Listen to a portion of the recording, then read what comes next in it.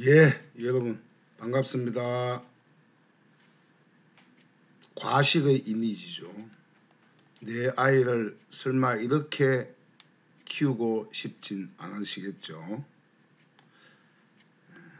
이렇게 폭식, 식탐을 하면은 모든 병이 생기기 시작합니다. 이번 42번째 이야기는 소화경기, 먹여서 병을 만드는 이야기입니다. 소아 어린이를 중심으로 그 질병 원인 첫 번째가 바로 소화경기입니다. 이야기 전에 구독을 한번 눌러 놓으시면 다음 강의를 쉽게 접할 수가 있겠습니다. 일반적으로 일생 동안 우리 사람은 50톤 정도의 음식물을 섭취하면 자연으로 돌아가게 됩니다. 예를 들면 일본의 서머 선수들 보세요. 한 32, 3세만 되면 7, 80톤을 먹어 치워버려요. 그러니까 평균 수명이 38세밖에 되지 않습니다. 그러니까 우리 모두 지금부터 먹는 양을 반으로 한번 줄여보십시오. 소식하면 소식한 만큼 더 건강해지고 장수할 수가 있겠습니다. 내 아이 소화기관을 건강하게 할 수 있는 방법 한번 살펴보겠습니다. 하기 전에 일반적인 성인의 소화기관 구조죠.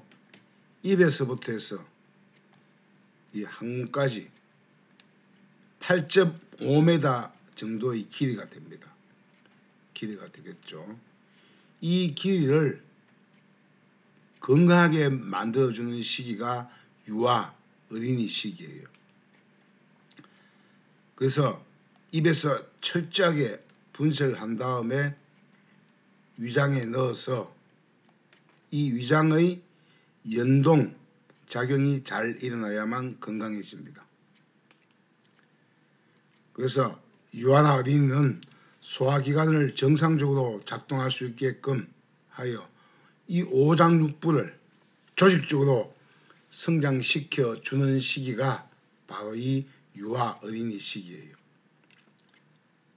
자, 어떤 것들을 만들어줘야 되느냐. 우선 아이가 성인이 되었을 때 입에서 살균 분쇄를 잘 할 수 있게 만들어주고, 위장에서는 강산죽이 잘 분비되어서 혼합이 잘 되게 해줘야 되겠고, 췌장에서는 알칼리수, 양제물이 나오겠죠. 그 다음 인슐린, 세포의 문지기, 인슐린이 잘 분비가 돼야 되겠습니다. 또한 간에서는 수백 가지의 화학 공장인데, 담당에서는 비누를 잘 생산해서 우리가 고기 먹었을 때 유화를 잘 시켜야 됩니다. 그러면 이제 12장에서 이 비누와 알칼리를 반죽시켜서 소장으로 보내게 되겠죠. 신장은 등 쪽에 있는 하수 종말 처리장의 기능도 좋아야 됩니다. 그 다음 소장에서는 약알칼리가 되어야만 영양을 흡수할 수가 있습니다. 7m 길이나 됩니다. 대장에서 이제 탈수 발효를 거쳐서 배출하게 되는데, 이 어마어마한 기능을 정상적으로 부모가 성장할 수 있게끔, 균형을 맞출 수 있게끔 도와주는 시기가 유아 어린이 시기예요. 이 중 어떤 거 하나도 망가지면 이제 질병이 생기기 시작합니다. 자, 유아기에 먹여서 병이 되는 이야기를 살펴보겠습니다. 성인도 마찬가지지만 우리의 이 소화기관은 피부, 입보다도 더 근육이 연하고 부드럽습니다. 특히 갓 태어난 아기는 약간의 자극만 주어도 음식을 토하게 되어 있습니다. 그래서 여러 가지 문제를 낳기도 하죠. 또 혹은 유아기는 물을 너무 많이 마셔도 아이가 실신하게 되어 있습니다. 그래서 연약한 소화기관이기 때문에 서서히 변화를 시켜야 됩니다. 두 번째는 유아는 씹을 수가 없죠. 치아가 씹을 수 없는 입이기 때문에 인체의 구조는 이 후두, 목에 있는 후두는 좁쌀 이상의 크기는 못 넘기는 구조예요. 근데 이 후두가 망가지면 막 넘어갑니다. 그래서 옛날 우리 할머니, 할아버지, 부모들은 아이가 치아가 없을 때는 엄마가 대신 씹어서 아이에게 먹였어요. 이렇게 이야기하면 그 뭐 침 더러운데 아닙니다. 천만입니다. 그게 과학이에요. 이 침 속에 아기의 부족한 뮤신, 요소, 아미노산, 나트륨, 칼륨, 칼슘 등 수많은 무기질을 엄마가 음식과 함께 만들어서 대신 아이에게 만들어 먹였죠. 이것은 과학입니다. 아이에게 아주 건강에 도움되는 일이에요. 물론 병약한 부모는 이렇게 하지 않는 게 좋겠죠. 세 번째는 유아기는 모유를 제한 음식은 거의 대부분이 독이에요. 특히 초유는 성장에 필요한 단백질 성분과 아미노산, 면역 작용을 하는 항체가 다량 함유되어 있기 때문에 꼭 초유는 먹여야 된다고 하죠. 그 다음 중요한 것은 분유입니다. 분유, 소젖. 소의 체온은 38.5도예요. 사람의 몸 36.5 대신 절대 녹지 않습니다. 녹이려면 뭐가 필요하냐? 비누가 필요하죠. 기름을 녹이려면. 그 다음 뭐냐? 간이 고생을 하고 설계, 단낭이 망가집니다. 그래서 옛날 우리 어른들은 뭐냐? 살뜨물, 옆에 소젖이 있어도 먹이지 않고 살뜨물로 미음죽을 만들어서 아이에게 섭취를 시켰죠. 그래서 이 소젖은 단백질이 많고 지방성이 강하기 때문에 이 응고물들이 아이가 소화하기가 지극히 어려운 것입니다. 그러니까 분유 먹이면 아이가 돼지처럼 막 딩딩 찌죠. 그거는 뭐냐? 혈액순환이 막혔기 때문에 막힌 만큼 그 둥둥살이 찌는 겁니다. 그래서 아이는 물이 바뀌어도 설사하기 때문에 과잉 수분 공급이나 과잉 음식 습성은 아주 주의를 해야 됩니다. 네 번째는 유아에게 속식 과식은 금물입니다. 빨리 먹으면 빨리 먹는다는 이야기는 잘 먹는 게 아니죠. 이미 후두가 망가져서 그냥 막 넘어가는 거예요. 즉 장애 지수가 있다는 거예요. 자, 그래서 아이에게는 반드시 뭐냐? 음식을 섭취시키시면 뒤에 나오겠죠. 등을 좀 두들겨서 등의 흉추 3, 4, 5번을 두들기면 저절로 트림을 해요. 트림을 하고 재워야만 오장육부가 잠을 자면서 노폐물 청소도 하고 신진대사가 원활합니다. 트림을 안 시키면 전부 다 꼼짝달싹 다 망가지기 시작해요. 그러니까 아이가 뭐 조금 자다가 보채고 울고 하는 거죠.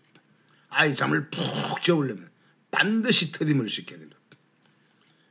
그래서 아이가 젖을 너무 많이 먹거나 그렇게 되면은 위장의 움직임이 막히겠죠. 움직임이 느려지면 오장육부가 다 꼼짝달싹도 안 해요. 그렇게 되면 성장장애의 원인이 되고 한번 과식하고 위장이 안 움직였다 그러면 꼭 2, 3일 후에 감기, 몸살로 이어집니다. 세 번째 이야기는 어린이 먹여서 병이 되는 이야기 살펴보겠습니다.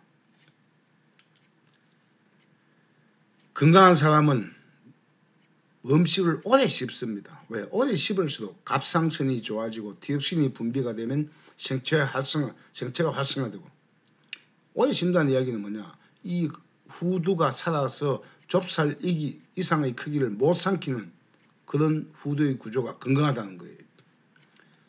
반면에 병약한 사람, 이런 사람 빨리 먹습니다. 흠찍은 먹습니다. 왜? 음식의 정보가 내가 감지하지 못한 상태예요. 감지를 하지 못하니까 그러니까 막 넘어갑니다. 그래서 후두와 인두가 망가져서 조절이 불가능한 사람이에요. 이런 사람은 살이 자꾸 찌거나 위장장애가 생길 수도 있습니다. 이게 바로 갑상선이죠. 그러니까. 그래서 오래 씹으면 갑상선의 이 기능이 좋아져서 우리 인체의 생체가 더욱더 활성화됩니다. 자, 그래서 뭐냐? 음식을 먹을 때는 바로 먹으라 하면 안 됩니다.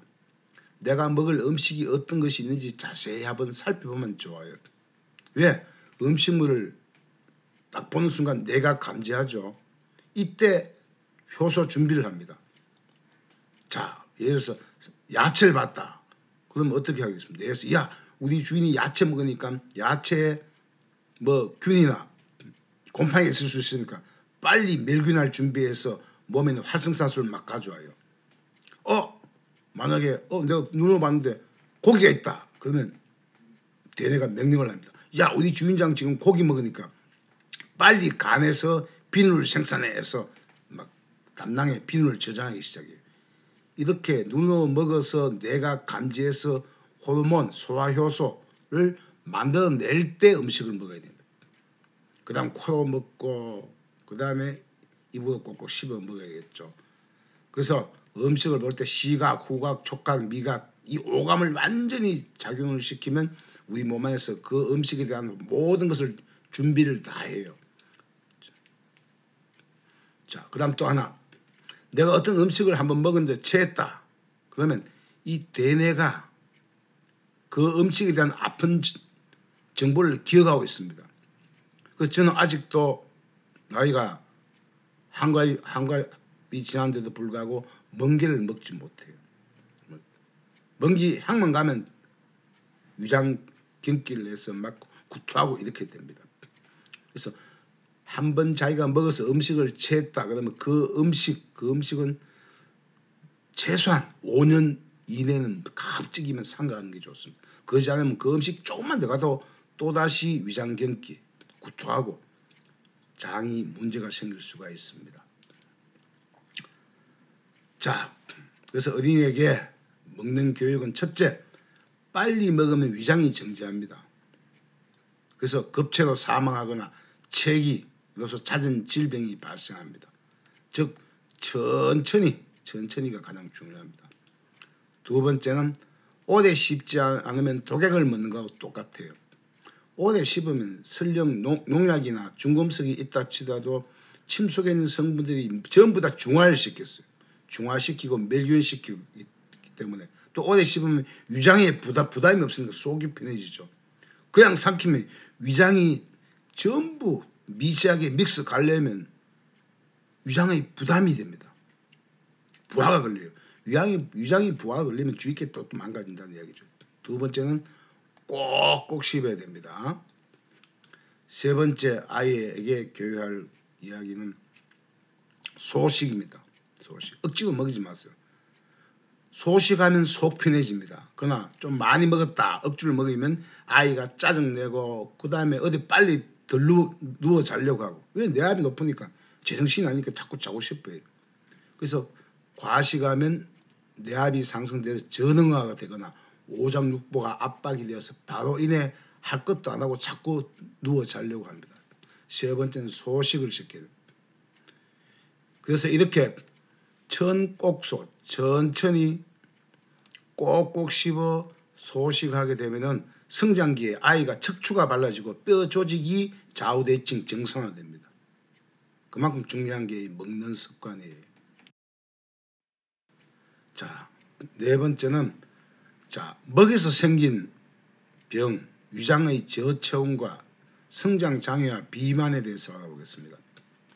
자, 여기 지금 위장이 있죠. 여기 위장이 있는데 이 위장이 팽팽해지면은 숨 쉬는 것부터 모든 걸 다 가로막을 들러 올리고 숨 못 쉬게 만들고 밑에는 췌장 짓누르고 간 압박을 받고 그래서 아이가 배가 좀 볼록하다 그러면 이미 뭐냐 위장장애가 있는 거예요. 배가 볼록하다는 이야기는. 왜 볼록하다는 이야기는 뭡니까? 나머지 장기를 전부 압박을 한다는 이야기죠.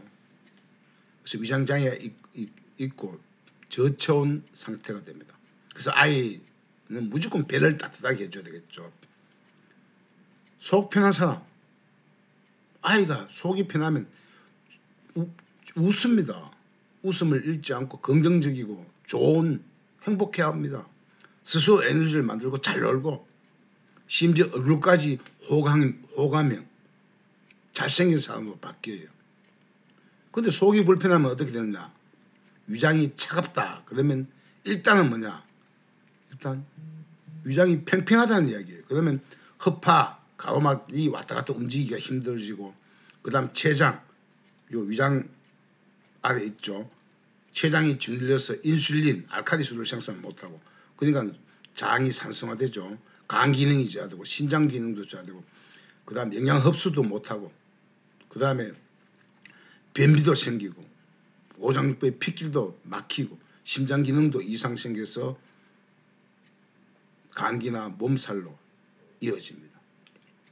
두 번째, 소장. 그렇게 되면 소장 아랫배가 차가워져요. 그럼 아랫배가 볼록하게 튀어나옵니다. 볼록하게.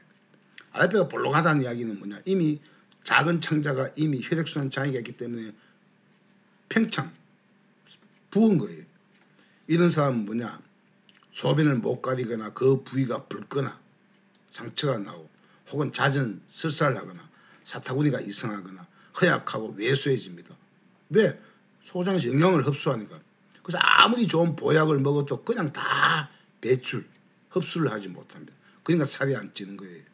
성장장애가 생기는 거예요. 또 대정맥, 위장이 움직이지 않으면 위장동맥, 이 대동맥, 대정맥이 횟수 대정맥이 단단해져, 파이프는 단단해져. 그래서 핏대가 서고 단단해집니다. 이렇게 되면 뇌압이 상승되어서 비만, 살도 막 띵띵 찝니다. 그리고 꿈을 자주 꾼다든지 안압, 정압, 비압이 높아지거나 살이 자꾸 찌고 행동장애, 언어장애, 혹은 어떤 특정 부위에 막 살이 오릅니다. 우리 인체에서 살이 가장 먼저 찌는 부위가 그 사람의 혈액순환 장애 첫 번째 위치라는 것을 생각해야 됩니다. 자, 소화작용과 급체, 체계에 대해서 살펴보겠습니다. 왼쪽에 있는 게 정상적으로 이제 소화가 되는 거죠. 소화가 되어서 이제 세력에 이제 거의 다 내려가죠. 이렇게. 오른쪽 그림은 지금 너무 급히 빨리 먹으면 너무 큰 걸 좁쌀보다 큰 걸 삼키면은 이런 현상이 생겨요. 음식물이 들어가면 이게 강산죽에 만나서 죽어도 되지 않고 강산이 당 이게 여기 뭐 가스가 발생해서 둥둥 떠 있습니다. 이렇게 둥둥 떠서 계속 복부 평면감이 생겨지는데, 먼저 우리가 음식을 먹으면 위벽이 강산에 녹지 않게 하기 위해서 뮤신이라는 점액 물질로 위장을 코팅, 도포를 하죠.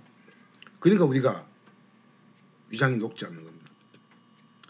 그래서 이 위장은 1분에 3에서 한 6회 정도 연동작용을 해야 되는데, 그렇게 하면서 뭐냐, 모든 음식을 1mm 이하의 아주 잘게 부숴서 강산죽으로 만들어요.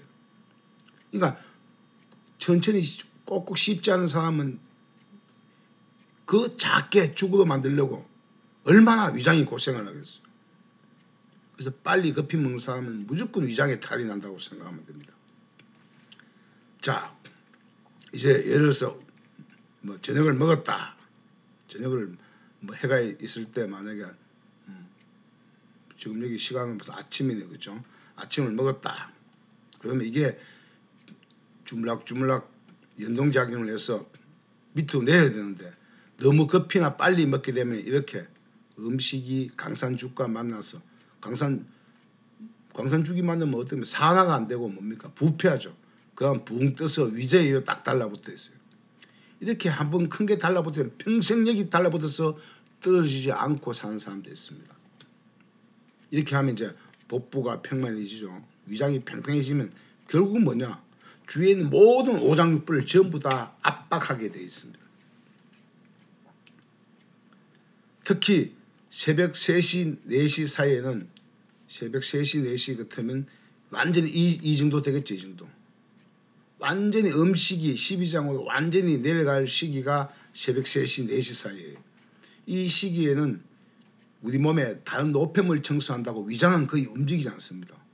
근데 위장이 완전 청소하려고 하는데 위장이 뺑뺑해져 있어 보세요.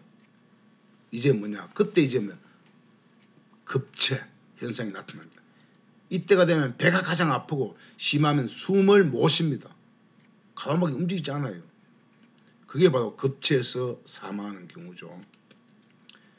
그래서 가급적이면 잘밤에 음식을 섭취하거나 위험한 과식 후 체기가 생기거나 복부가 평만해지고 그것이 시간이 지나면 하루 이틀 뒤 감기 몸살로 이루어지므로 반드시 천천히 꼭꼭 소식하는 습관을 유아 어린이기에 습관화시켜야 됩니다.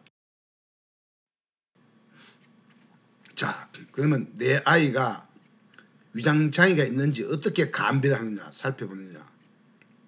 그래서 유아 어린이의 질병은 소화경계에서 시작된다. 꼭 명심해 주시기 바랍니다. 위가 이게 팽팽해져 있죠. 심각한 질병 현상이 생기는 위장입니다. 그래서 유아 어린이는 물만 바뀌어도 배탈이 나는데 심지어 자녀에게 그 합성 인공적인 음식 있죠. 이런 것 그것도 뭐 과다하게 공급하면 더 큰 질병이 생기거나 비정상적인 발육을 합니다. 그래서 많이 먹일수록 저 자녀를 돼지처럼 어둔한 둔저로 만듭니다. 왜? 많이 먹이면 영양이 남았다면 무조건 남는 양분은 뭐냐? 과하고 많으면 이게 체내 혈관에 유리지방산이 축적돼서 혈관을 막고 혈류 장애가 생겨요. 그럼 그 장애가 생긴 부위에 살이 둥둥 찌는 겁니다. 그래서 내 아이가 체한 게 있다, 속이 안 좋은지 살펴보는 방법은 자, 만약에 눈동자의 흰자위가 이렇게 붉다 그러면 안압이 높은 거예요. 이미 시각경기를 했거나 내압이 높은 상태입니다. 정상적이면 이렇게 하얗게 돼야 됩니다. 흰 동자가. 근데 이 부분 한번 보세요. 검은 자위가 푸른 빛이 돌죠. 검은 자위 가까이 검은 자와 흰자 사이가 푸른 빛이 돌면 이미 위장장애, 위장의 움직임이 느리거나 지극히 정지에 가까운 상태가 되어 있는 상태예요. 그러니까 위가 먼저 뺑뺑해지는 거죠. 전체적으로 좀 푸른 빛이 흰자위가 돈다 그러면 이미 이거는 체증, 즉 체기가 있는 사람이에요. 그 다음 더 새파랗게 되어 있으면 이거는 뭐냐? 급체자입니다. 그래서 눈의 흰자위가 푸른 빛을 띠는 색조가 짙으면 짙을수록 위장장애가 심한 경우예요. 자, 유아의 소화장애를 알아보는 방법은 유아의 귓볼, 귀 있죠, 귀 밑에 귀. 귓볼 정상적인 체온, 수족냉증이나 허혈 있는 사람 말고 정상적인 체온을 가진 사람이 귓볼을 만졌을 때 귀가 차가우면 소화장애이고 귓볼 만지 귀가 좀 열이 난다, 좀 따뜻하다 그러면 대뇌 혈류 이상, 몸살이나 다른 질병, 뇌압이 높은 질병이 있는 거예요. 또 눈을 보면 흰자위 색깔이 각각 다르게 나타나는데 일단 눈은 흰자위가 푸른 빛을 뗐다 그러면 소화장애입니다. 이렇게 이때가 되면 뭐냐? 아이가 잘 보채고 잠도 잘 안 자고 찡찡대고 칭얼대고 난리 애 키우기가 힘들죠. 그래서 아이가 보채고 이렇다 하면 뭐냐? 우리 아이가 이미 위장장애 있고 속이 불편하구나. 속 편한데 왜 보채겠어요? 불편하기 때문에. 그 불편함은 바로 부모가 잘못 먹였기 때문에 그렇습니다. 자, 응급조치 방법. 급체 위경련을 다스리는 방법을 살펴보겠습니다. 첫째, 등 두들기기 방법. 두 번째, 위장대정맥 지압. 세 번째, 장단지를 지압하는 법. 네 번째가 팔, 극문을 만지는 방법. 다섯 번째가 급체 손따기가 있는데 하나씩 설명을 하겠습니다.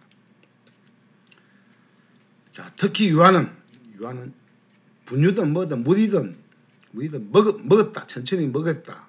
그래도 천천히 먹어도 그게 위장이 정상적으로 안 움직일 수 있어요. 그때는 반드시 뭐냐? 요 부위입니다. 요 부위. 흉추 4번, 5번이 제일 아플 거예요. 요 부위. 요 부위를 두들기면 아이가 막 시다고 울어요.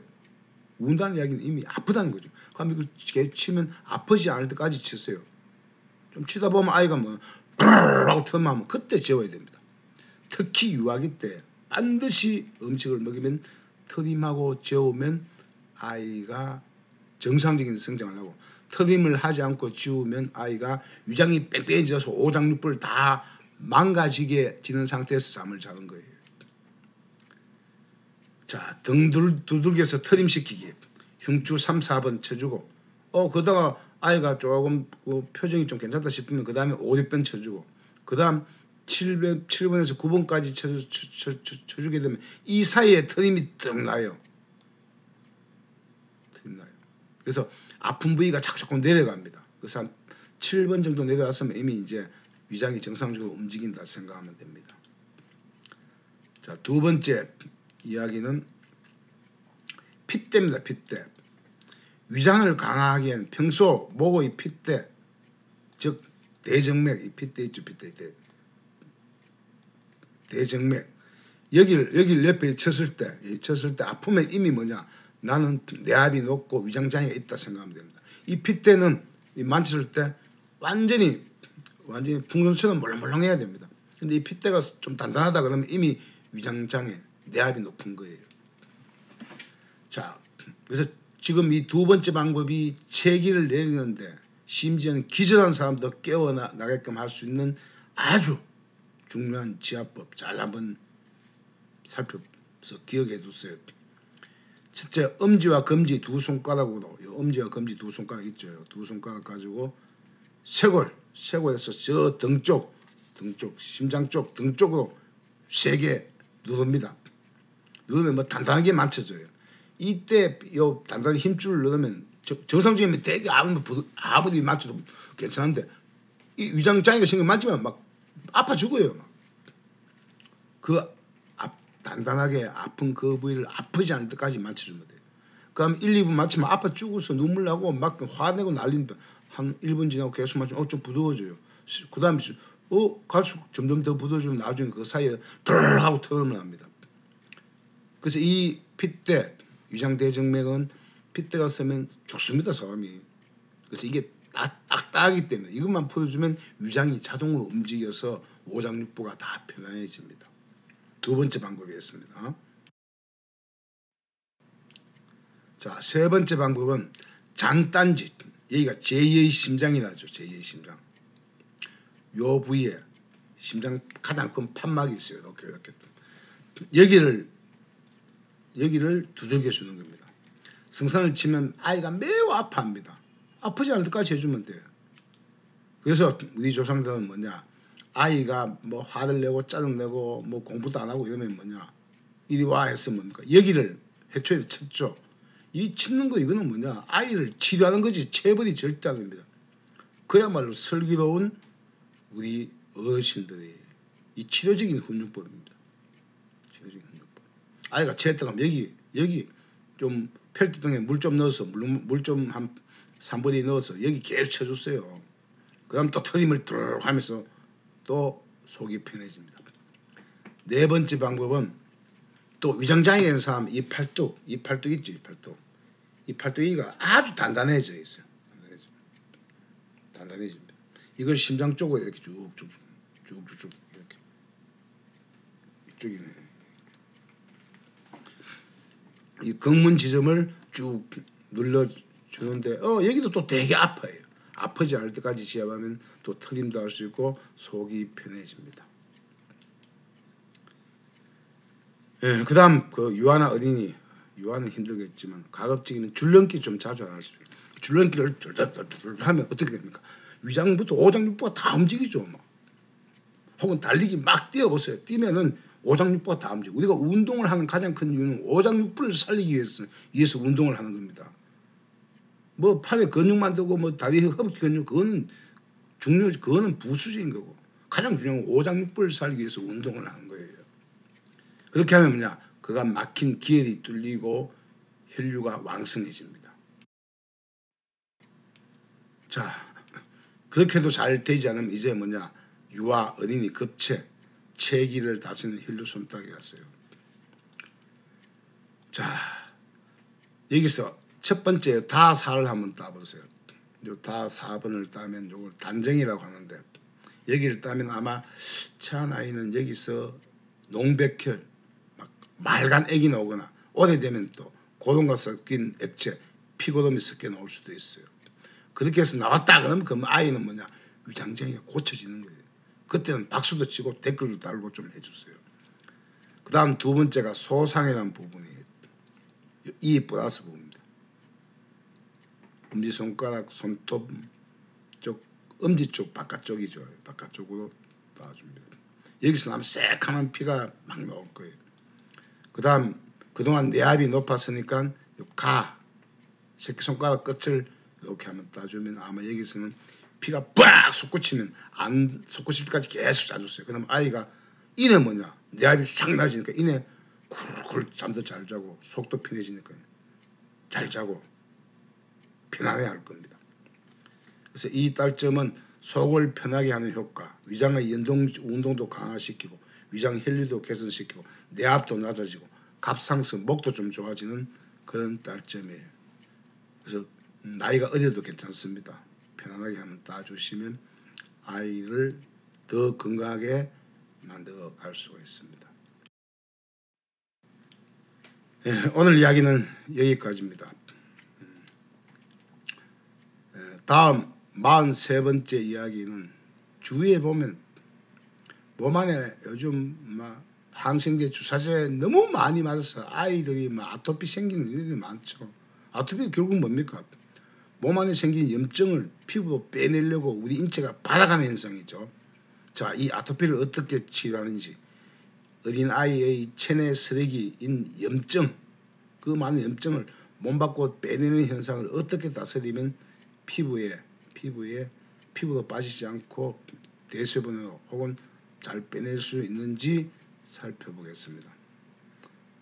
지금까지 이야기가 조금 관심이 있거나 타당하다면 구독 한번 눌러 놓으시면 계속 이어지는 다음 강의 편하게 잘 경청할 수가 있겠습니다. 긴 시간 경청해 주셔서 감사합니다. 늘 건강한 시간 되세요.